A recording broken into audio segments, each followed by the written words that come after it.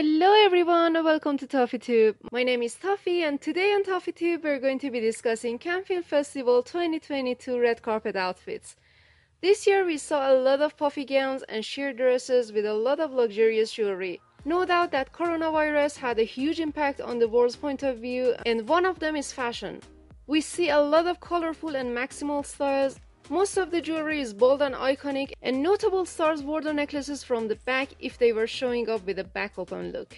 Today I'm gonna talk about the part 3 review of the red carpet. If you still haven't watched the review of parts 1 and 2, feel free to check this out on my channel. I put the link in the description and also in the card section. Please stay and watch the video till the end, and don't forget to hit the like button and subscribe to see more content like this. Sharon Stone showed up with a blue-white gown from Dolce & Gabbana, a fitted, strappy dress with an attached skirt. I don't know why, but the mandala print reminds me of the Persian tiles. The color pairing and the method are kinda similar to what there are in the traditional Persian crafts and tilings. However, it's beautiful. The color combination is eye-catching, and there were fewer printed gowns like this on this year's Cannes red carpet. The look had some revealing. Although it took some time to remove the white train from the gown, it finally resulted in a dramatic moment. The silhouette totally changed. From distance, it seems like a simple printed white-blue dress, but when you get closer to it, you figure out the stunning Swarovski crystals beaded on it. It looks rich and chic. She also completed her look with a pair of blue teardrop earrings and a ring. I like that she didn't insist on using maximal necklaces or other extra features for this look. The gown already has a rich embellishment of beading and prints, so it's nice that the look is being kept simple while it has its own maximalism for itself. Cara Delevingne showed up with a black look from Balmain. She wore a mesh bandage dress with a black strapless crossover pattern gown over it. Also, the bottom has a train attaching to it that is nicely belowing the ground. There is a triangle corduroy velvet panel attached to the front and a zipper band line to the bottom from the back to hide the stuff, if you know what I mean. She completed her look with sheer opera gloves. This is a clever choice.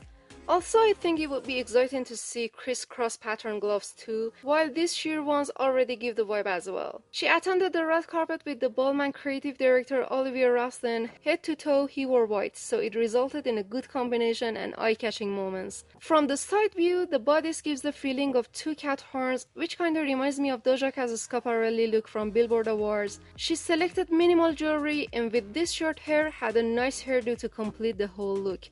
After all, this is a nice look to wear as a model. I personally don't expect actresses to wear such a gown. So in this case, this was a unique luxury style to be shown up on the Cannes red carpet. Kristen Stewart showed up with a colorful long sleeve crop top and a white skirt featuring a big bow on the front from Chanel. The turtleneck crop top and the V-waist skirt made an asymmetric look. Now we are seeing a horizontal line from up and a V-line from the middle body. I preferred if they could be synced with each other to see two horizontal lines instead. I like how the bare midriff is causing to show the abs. The white skirt made a good silhouette out of her from the front, but from the side view, I'm gonna say no to that. It made the whole look so deformed, like she's hardly carrying something with herself. Also, the skirt fabric seems wrinkled. It looks like it needs to be ironed and already seems cheap. The skirt has 5 bottom waistbands from the back, which I believe is too much. They could be a maximum of 3 to prevent it from looking sloppy. I'm not sure why she even chose to wear such a skirt to this red carpet. Overall, the crop top is a well-embellished choice and eye-catching, while the skirt ruined it and is a big no. Sarah Sampaio attended the Cannes red carpet with a black custom-made sheer dress from Pinko. Let me tell you something, I like the floor sweeping feature of this dress, but when she showed up on the stairs, I liked it more. It literally was show-stopping. The fabric on the upper body part intercrossed each other to the waist, and then there is a fabric belt that separates the skirt and the upper body, which is done properly. The back of the bodice is sheer and has a back zipper. It is also well synced with the bottom. Then we reach the sheer skirt that nicely shows her leg, which is nice. The tulle trims at the end of the skirt were proper and took it to another level. It's simple and sexy at the same time. You don't see extra efforts to show off the total look. The amount of jewelry used is enough. The beautiful necklace that is from Messica glowed along with the black gown. The tied back hair spiced up the look. Although it's simple, it's proper and digestible. Sarah showed up with another look from the Zohar Murad Spring-Summer 2022 collection. A red lurex off-shoulder dress including cape sleeves. The upper body details are not so different from her previous look, with fabrics crossing each other. This skirt also was a win for her look, as it has a high slit from the front and sweeps the ground to make it more dramatic. I like the white shade of sunburst on the gown, it's eye-catching. The pleated concept made it look different from other floor-sweeping dresses.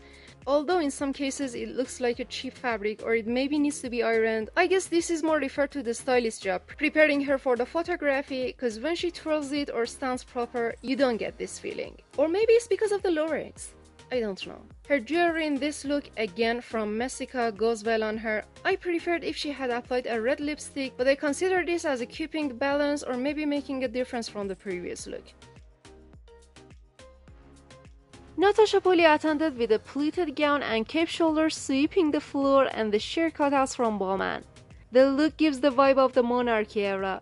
It looks expensive and elegant. I have some big issues with this kind of neglected elastic look waistlines.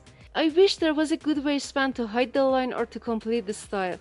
The V-plunging neckline, the cutouts, and the high slits made a good symmetric design and are eye-catching. I like that the wind helped and made some dramatic moments from this look. Nadine Leopold showed up with a smoke grey chiffon gown from Zohar Murad. A look with a lot of details proving Zohar Murad's signatures. The ruched fabric is wrapped around the upper torso to hide the stuff, if you know what I mean. And they are nicely engaged with the braided macrame and made a good symmetric design. The macrames are hung down from the waist, giving a good eye-catching moment for the skirt with two high slits. I believe the strongest point of this look is the cape shoulders. When walking, it literally gives the feeling of being a winner to you. The fabric is weightless, so when you twirl, it moves like the wind and makes the whole look so dramatic. I preferred if the waistline and the top were a little higher. Although Nadine is a tall model, this low waist kind of skirt made her look short according to her real height, and the top gives the vibe as if the macrames are pulling it down with their weight. Maybe it's because of the cape shoulders or the concept of this not simple maxi dress. Whatever it is, I wish I could push this whole dress a little up. It kind of feels like it's going to be taken down from her body.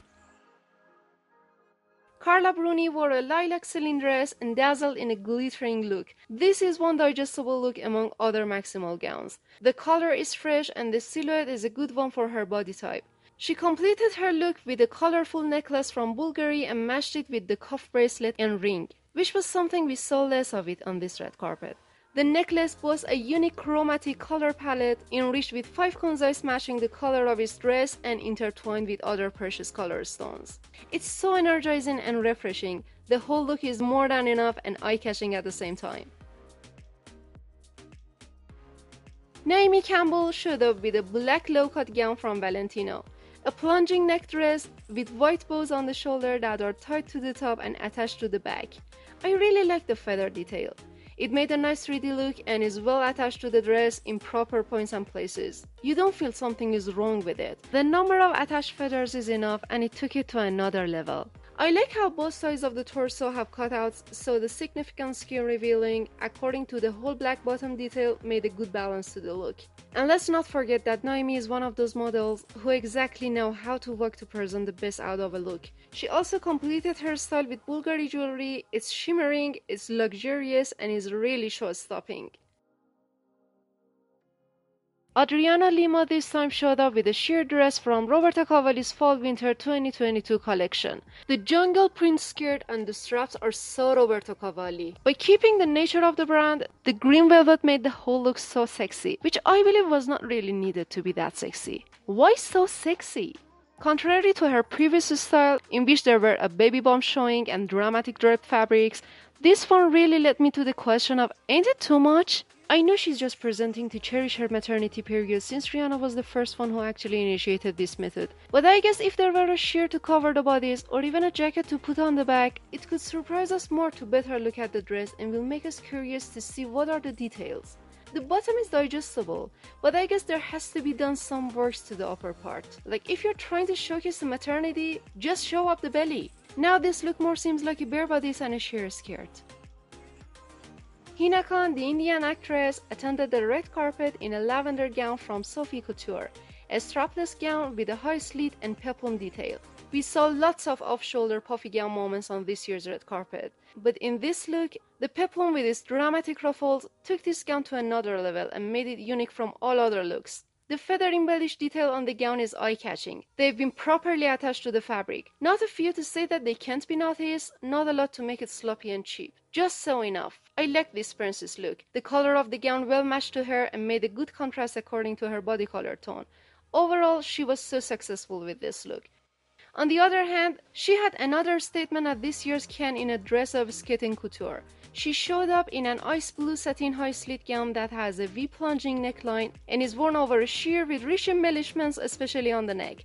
This style completely reminds me of Priyanka Chopra's black dress. They hardly have some differences. To be honest, if I had to compare these two with each other, I'd say Priyanka's dress is even chicer. The ice blue satin made some wrinkles to result in not good shape. I preferred if the shoulders were a little accentuated to give a powerful vibe.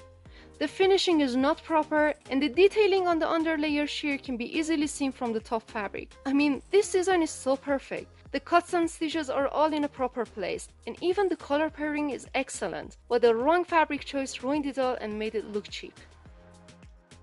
Bella Hadid surprised all with her vintage Versace look, a black costume from 1987 that originally is designed by Gianni Versace.